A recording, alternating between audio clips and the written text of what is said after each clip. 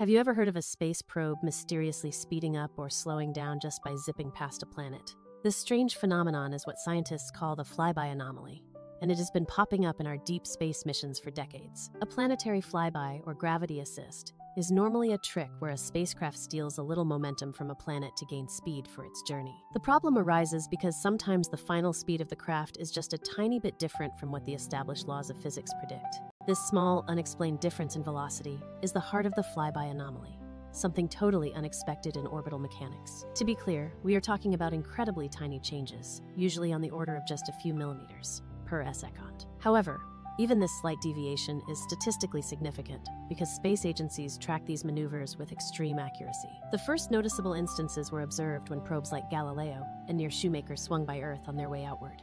Imagine sending a multi-billion-dollar mission billions of miles away, only to find a small, persistent puzzle in the final speed report. The Rosetta spacecraft on its way to a comet also experienced this peculiar, though small, speed boost during its Earth flybys. Naturally, scientists first looked for systematic errors in the tracking systems, or the spacecraft's own instruments. But after ruling out almost all mundane explanations, the anomaly kept showing up again and again. This led to speculation about new, yet undiscovered aspects of physics influencing the spacecraft. Some theories hint at subtle relativistic effects that are not currently accounted for in our standard models. Others suggest that tiny localized interactions with the Earth's gravitational field, or even solar wind, could be the culprit. The prevailing scientific community generally remains skeptical, preferring well-understood explanations over completely new physics. Nevertheless, the Flyby Anomaly remains a persistent little mystery that requires more data and continued observation. Resolving this could either confirm our current understanding of gravity or open the door to something genuinely new in astrophysics.